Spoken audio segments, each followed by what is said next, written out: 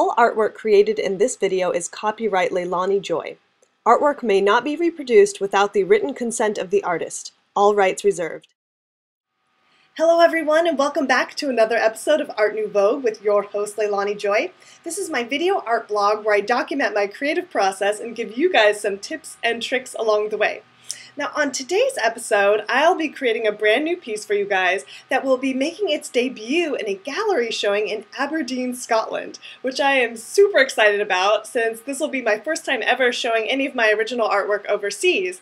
And so let me tell you a little bit more about the show. You may know that I'm in an artist group called the Bad Apple Artist Collective, which is basically a group of artists from all around the world that share a passion for their craft, and we all sort of embrace the pop surrealism genres. You can see all of our work on Facebook at facebook.com/badappleartistcollective. And so we are going to be coming together for the first time ever and having a live group show. And personally, I can't wait to be showing my work along with all these really incredible, unique artists. When I first found out that the theme for the show was going to be Alice in Wonderland, my first reaction was, oh my god, not again. But after I thought about it for a while, I thought this would be a really great way to challenge myself to do something new and different with a subject matter that I really enjoy and I'm passionate about, and make it something new and exciting. So with that said, I'm going to do a little research and reference and maybe some sketches, and we'll go ahead and start painting. So I've been saving this photo reference for a really long time just because I love this photograph and I love her bright cyan colored hair. So I decided, for some reason, I just got really fixated on this idea of Alice having this blue-green hair, and I think that's going to be the jumping off point for my painting. So I've decided to start doing some conceptualizing using Photoshop and just sort of blocking some shapes using different shades of gray here. And it's a really good exercise if you're really a little unsure about your colors and things like that. You can work out all the values and make sure that your composition is working and that your character is popping from the background before you even worry about color. Then once I have my values where I want them and I kind of squint and can tell that the composition works, I'll start laying in color layers and just sort of build it up from there until I have a nice color comp for me to work from. From there, I'll start on a more developed sketch that will transfer to the final painting.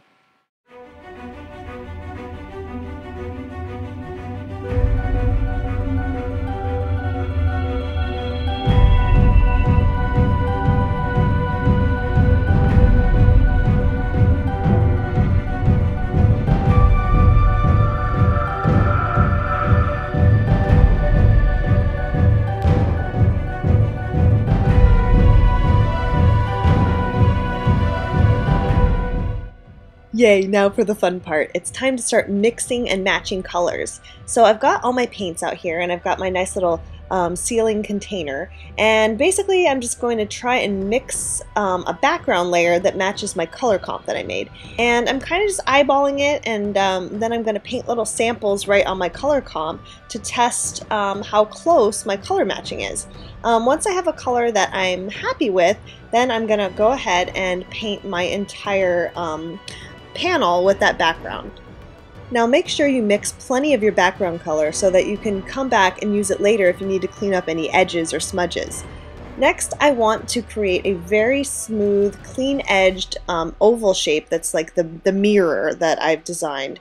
I'm going to be using a product called Frisket, which is basically a plastic film that's used for masking off areas of your painting that you don't want to get paint on, basically. So I'm going to cut out my nice even oval that I've measured and made sure that it was pretty even. And then I'm going to line it up with the center line of my painting, as you can see here, to make sure it falls right in the center. I'm going to keep my center oval because I'm going to use that again later, and I'll show you why. You're going to want to peel up your Frisket very carefully. It's super sticky and a little bit difficult to use. So I recommend sticking down one edge smoothly and then peeling off the rest of the backing. Next, you're going to coat it with matte medium and let that dry thoroughly. This will keep your paint from leaking underneath the masking and getting on the areas that you're trying to protect. So once that's dry, I'm going to paint in this nice little organic flowy shape in the inner circle that will form my mirror. And there you have it. It's already done. Next, I'm going to take my inner oval and I'm going to trim off about 1/4 inch of the outside edge. And I'm going to place that back in the center where I've created my little swirly painting of the mirror. And then I'm going to take a lighter color to make the edge of the mirror. So I'm gonna take some white and just paint over this little trim that I've created using the Frisket. And again, I coated this with matte medium before I put the white layer down. And I'm gonna let this dry very thoroughly, and then when I peel up my oval here, you're gonna see that it has a nice clean edge. Also, you might get a little sticky glue left over from the Frisket, which you can clean up with some warm soapy water. And you can take your background color that you still have, that you saved, and also clean up any edges.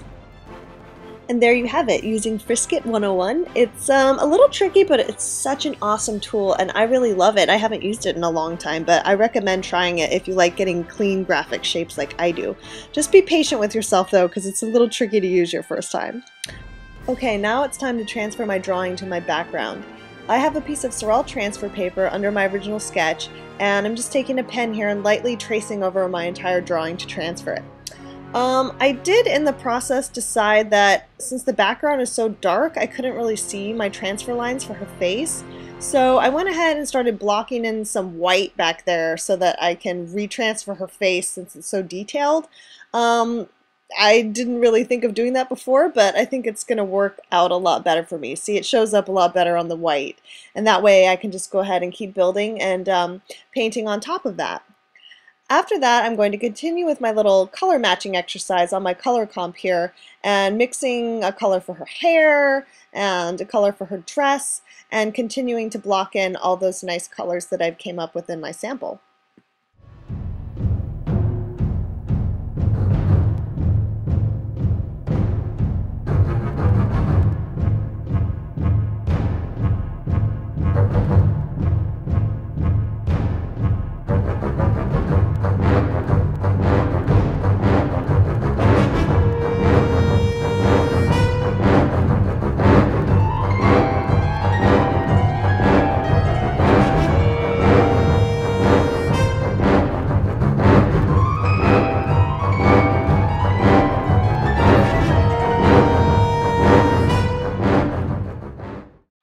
What do you guys think of my cute little Jabberwocky? I think he's just adorable. I wish I had a little plush doll of him or something. Can someone make me one? I'd really like that.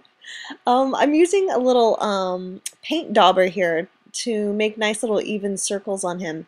Q-tip works really good too. I should mention that Q-tips are one of my favorite tools. They're amazing, and they're disposable as well, so you don't have to clean them. They also have pointed Q-tips, which are really handy.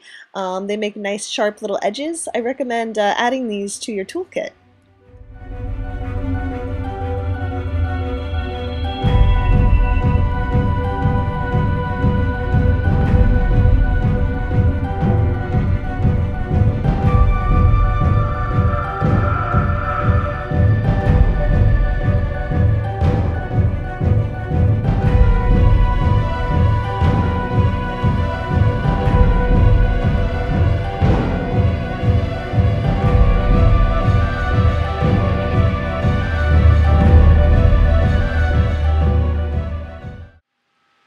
Your hair looks so pretty today. Yes, it does. Oh, hello. Have you guys seen my mini MissLeilaniJoy action figure for sale now? No, just kidding. This is actually a Monster High doll. Have you guys seen these? These are the coolest dolls ever. Like, I just recently found out about them. I was in the grocery store actually, and this little girl came up to me and she looked at me like all wide-eyed and she was like, "You look just like my Cleo Monster High doll." And I was like, I don't know what that is. I have no idea. So anyway, I ran home that night and I was like, what is this? And I looked it up and I was like, dang, these dolls are so awesome. Like, when I was little, I would have had to have every single one. So anyway, I came across Cleo, and I did my own little custom of her. Her hair was already like this, which is crazy. Like, they're totally ripping off my style. Thanks, Mattel. You owe me money. But anyways, I found her this little outfit on Etsy, and she has a little owl because that's my favorite animal. And I got her these really awesome little stockings and these shoes. Like, I seriously have shoes like this. It's crazy. And I also had to pick up one of Operetta, because she's like rockabilly. I mean, these things are so awesome. Like, I have them in my studio now, and they just sort of inspire me, and they're good reference. Like, if I were to design a doll, seriously, Monster High dolls. Dang it, I wish I would have thought of that. So anyway, here's my twinsy. Okay, enough creepy doll talk. But anyway, before I show you guys how my Alice turned out, I want to tell you guys a few quick things. As you may have noticed, I have some giant canvases of my Mad Hattress and my Alice here with me today. These are 24 by 32, and these are available for $295 unframed, and they come in a variety of sizes as well. Actually, I think I only have one more Mad Hattress left since I'm selling only editions of 10. I think this is 9 of 10, so if you want one of these Mad Hattress canvas reproductions, you better contact me really quick, because I'm pretty sure I only have one left. Maybe two, not sure. Alright, want to tell you guys one other quick thing. Make sure you stay tuned to the very end of this video, because I'm going to have a secret special announcement about this new piece. So make sure you stay tuned for that, and you could win a little Alice in Wonderland themed prize pack from yours truly. So if you want one of those, be sure to stay tuned to the end of this video. Alright guys, well that's it for me. I hope you liked watching the process of my brand new Alice. I have to say, I really dig this piece, and it's sort of amazing to see just how my work is evolving and changing.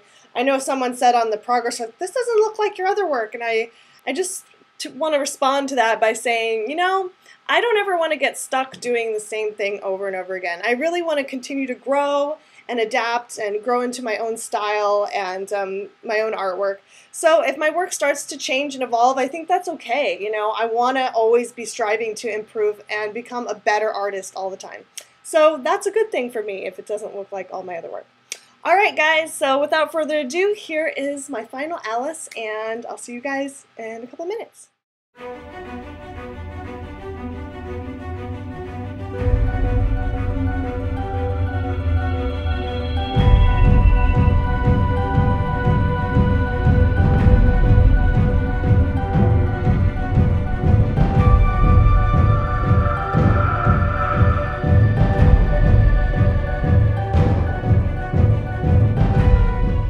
And here's how my finished painting looks, all framed and ready to make her journey to Scotland.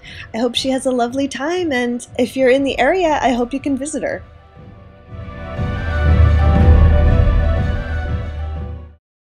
I hope you guys like how my new Alice piece turned out, but don't leave yet, because I have a couple more quick things to tell you.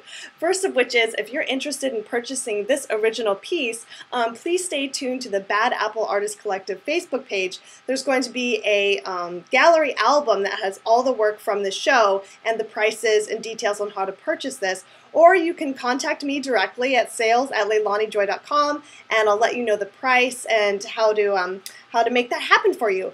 The show does run till January, but you are welcome to purchase the piece before that. We'll put a little sold sticker on her in the gallery, and it'll be shipped to you at the end of the show. So email me for more information on that.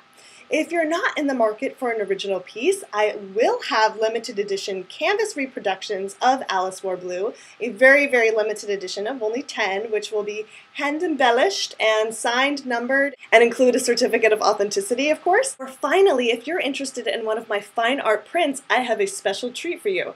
I'm doing a little exclusive Alice in Wonderland prize pack to the first 10 11 by 14 fine art prints that are sold from my Etsy shop right here. And it will include a signed, autographed, and doodled postcard to you from me, and it'll be a random Alice postcard, or you can tell me which one you want. And you will also receive a mini print of Alice Returns, a little 4x6. And finally, you will also get a little button featuring Alice Wore Blue, brand new for you. So you'll get all these things in a little prize pack if you are the first 10 people to buy an 11 by 14 print of Alice Wore Blue. And you can find them in my Etsy shop right here, and it will say first 10 prints, and it'll have the little note about the prize pack. And once those are sold out, you'll still be able to get the print, but you won't get the little special prize pack included. So run off and get those really quick, and pick up some other Alice accessories and other goodies while you're at it.